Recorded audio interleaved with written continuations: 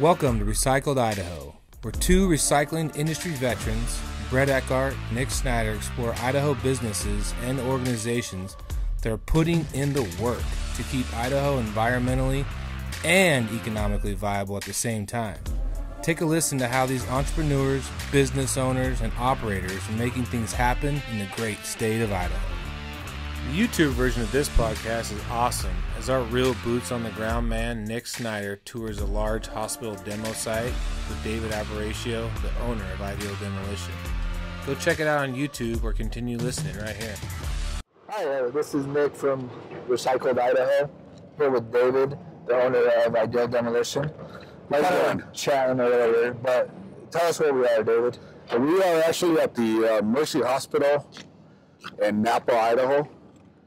It's a 12-acre site that we have to take out the entire site out. What I mean by that is all the structures need to go away, including the 5-tower building, the structure.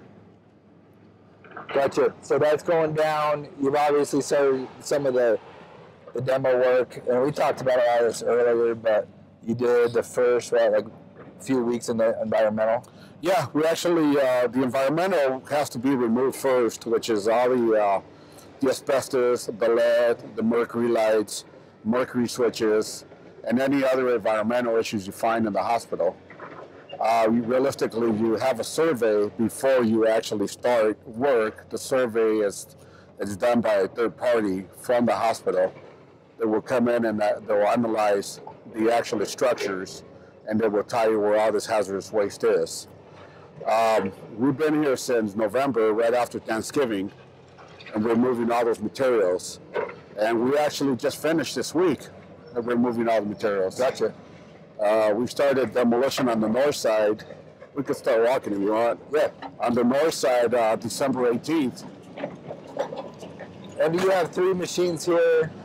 Did you say you had 7 guys on this job, including your drivers? That's correct, yeah. We have 3 excavators preparing the material.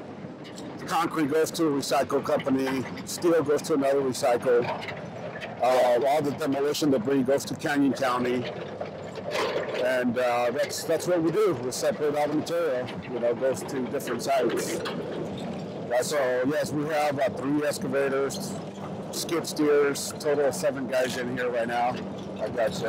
The more I get into it, I'll probably have up to 10 guys. I think a lot of people don't realize how much goes into knocking everything over. It's like any industry, like our industry and the recycling end. But there's just so much more to it. Yes. It's very simple. If people say that you have the easy work, if it was easy, everybody would be doing it. Yeah, absolutely. Yeah. It's hard work, and it's work. You can't just, you got to put in the time. You got to the time is sun up, sun down. Yeah. Okay? It's not you don't get a clock out at 5 o'clock and not worry about it. You got to take those phone calls in the middle of the night about broken equipment. Exactly. Or sick calls, or this and that, or... I mean, like us, like one of your priorities is probably keeping your guys safe too. Yeah. And that in your industry, you gotta be a whole lot harder than ours. Yes, it is.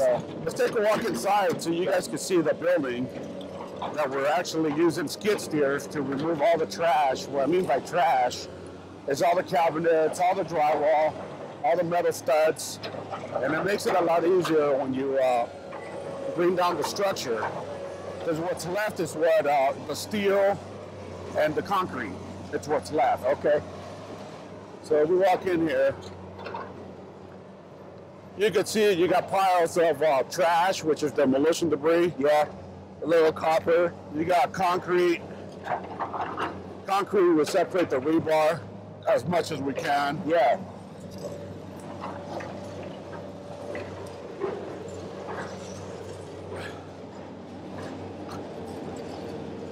You can see the skid steer goes in, and they actually remove, once again, all the material out.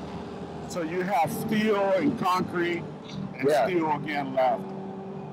Gotcha. Once this area is all cleaned out, which it will be by tomorrow, then we start bringing this structure down. Okay. Okay?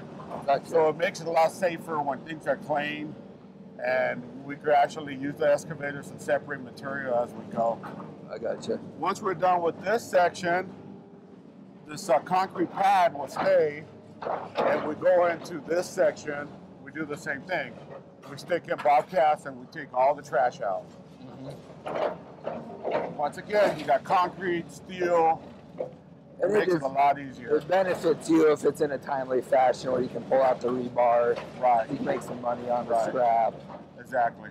Like we talked about earlier, you yank the copper out first, so we can not let it get kinked into your conduit and all that. And I think your company, we took out how many tons of copper so far? Oh, I'd say about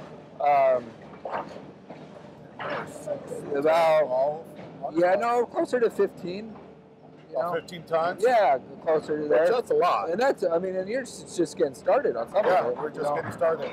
Yeah, so, and, we appreciate those loads because they look clean. Copper and MCM, they're well sorted. 30 tons of MCM. Have you had anyone steal your copper? Yes, we have. On this job? Yes, we have. Even with your 2,000-pound lid you put on it? We have the dumpsters over on that side. But actually, people walked in here and they removed, they could jump over the fence, and they try to go in the buildings, and we find, the copper stripped and the MCM cut. Yeah. So it's kind of hard to keep guys out of job sites, even though you have security. That's unfortunate. Yeah. But you just try to do your best and keep Right. out of it. Right. So, can you walk in here? Yeah. Okay.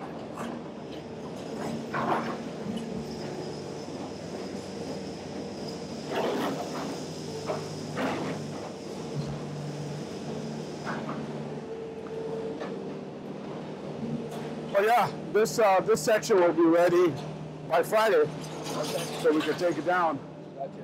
And you could see a hallway here, and it goes out back. Be careful. Walk in here.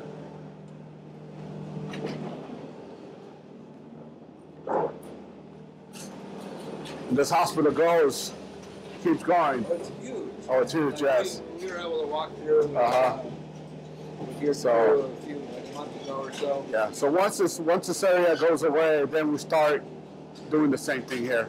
Gotcha. Yeah, gutting it out and clearing the area. A lot of work. Well, thanks for your time, David. And we'll do a more formal completion of this interview at your office in Emmett.